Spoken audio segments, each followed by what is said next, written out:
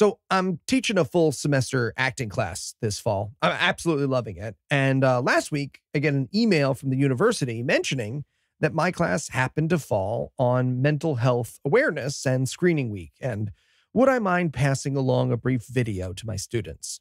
And of course, I was happy to do it, but it got me thinking about this moment here, where I'd get a chance to talk to you. I mean, I knew Noah was headed to QED, which meant another chance for one of these Diatribes. And so I got to thinking about what I wanted you to know about mental illness, what I wanted to tell you. See, we live in a very different world than when I was first diagnosed with depression. The only depressed people I knew about or heard about outside of my own family were poets and writers who had killed themselves. Sylvia Plath, Ernest Hemingway, Virginia Woolf. I never heard of anyone living with depression, only dying of it. And even the experience of those poets didn't match up with my own. Their depression seemed so well expressed, so delicate, so grand. Their depression seemed like one last poem they had lent to the world, and mine was just pathetic. Now, look, obviously everyone's depression is different, but to express to you what mine is like, or at least what it's like when it's bad, I need you to imagine the worst thing you've ever done.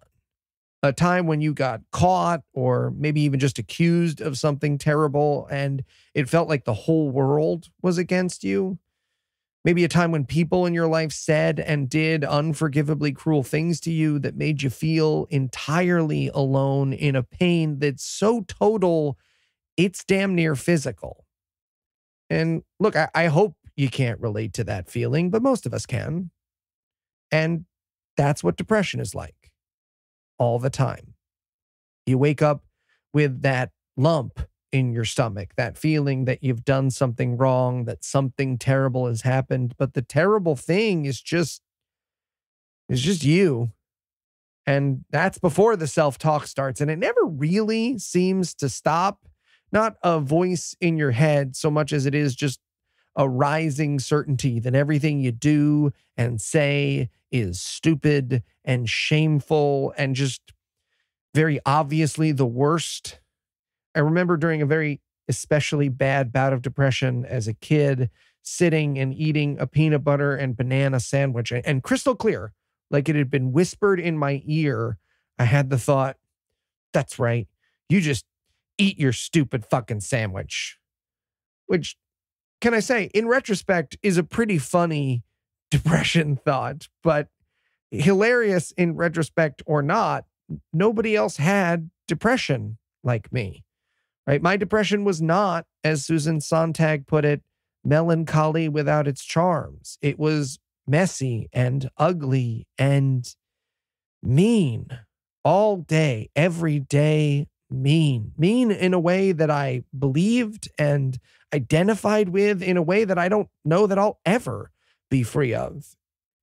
And add to that I have what was known at the time as refractory depression and is now called treatment-resistant depression.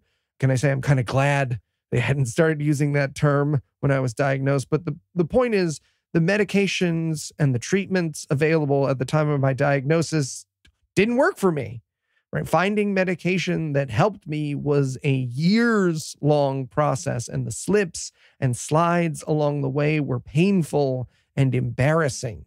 It felt like I couldn't even heal in the way medicine intended, that I was somehow so irrevocably broken that even medical science had no help for me. And in the middle of all of this, in a therapy session, a very good psychologist told me something that absolutely baffled me.